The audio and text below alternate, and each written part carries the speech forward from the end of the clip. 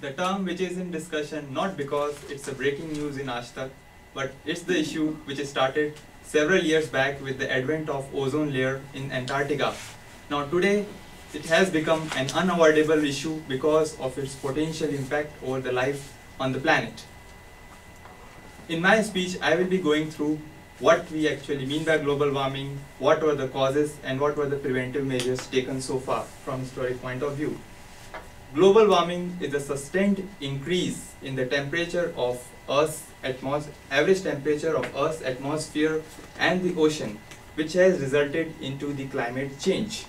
Right since the start of 20th century, Earth has witnessed over 1 degree Fahrenheit rise in the temperature of its atmosphere, which has resulted into the climate change. The speed of the warming is continuously increasing and causing a slight shift in the regular climate of the globe. Now let us try to understand what caused the global warming.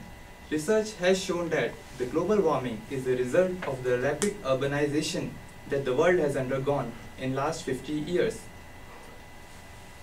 The rapid urbanization to support residents and the industrialization is causing the deforestation, which is cutting down of tree which absorb the excess of CO2 and the burning of the fossil fuels. All these urbanization activities have led to the increase in the concentration of the greenhouse gases such as carbon dioxide, methane and the nitrous oxide. The greenhouse gases have the tendency to absorb the outgoing heat radiated by the Earth's surface. Their increased concentration in the air above the normal permissible level would mean entrapping more and more of the heat radiated by the Earth's surface, which would only contribute to the rise in the temperature of the Earth's atmosphere. Now let us try to understand the effect of the global warming so far. The impact of the global warming is quite cascading in nature. That is, one unusual change is going to trigger several other unusual changes.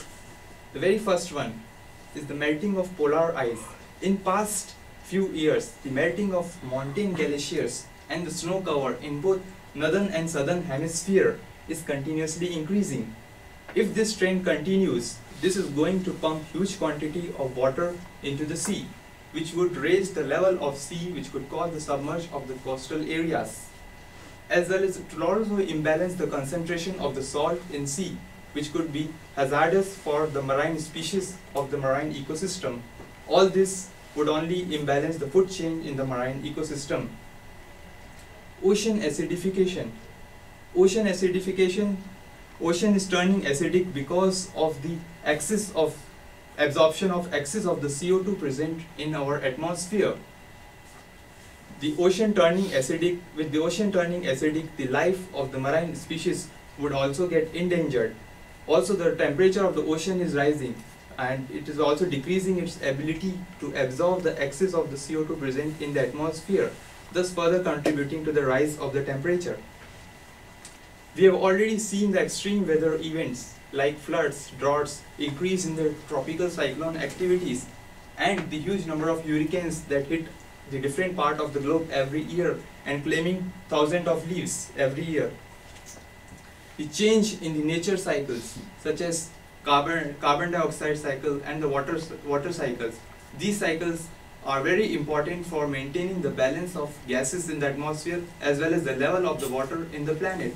Just imagine if the water cycle gets disturbed, then it could lead to the loss of the water from the planet entirely, thus leading to the desertification of the whole planet, thus making it completely unfit for the life.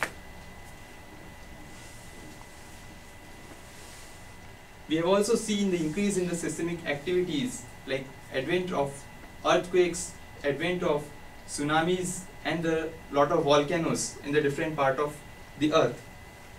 And upcoming of the new diseases which were not seen previously.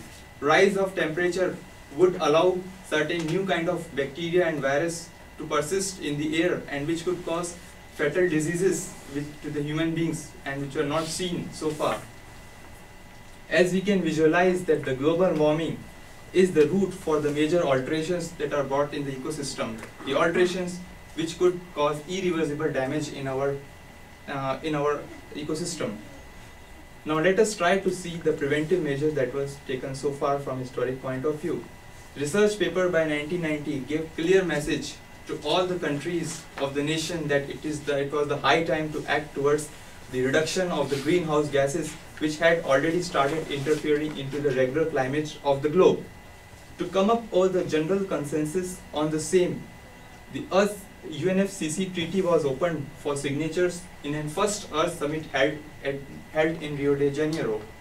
It was attended by around 108 countries inclusive of developing or the developed nation. The treaty aimed towards the reduction of the greenhouse gases in the interest of the environment. Treaty set some mandatory protocols which would set the limits over the emission of the greenhouse gases by the participating nations. The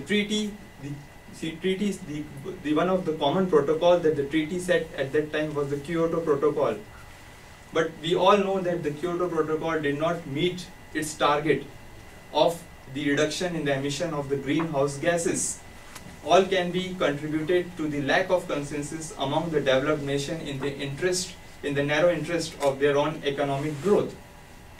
Result is we are slowly moving towards the major climate shift which could bring havoc on the earth and making the life unsustainable in its entirety on the planet. It's high time now that the world leader should put aside their narrow interest and should act actively towards the reduction of the greenhouse gases only to save the life on this planet. Over to you, Toastmaster.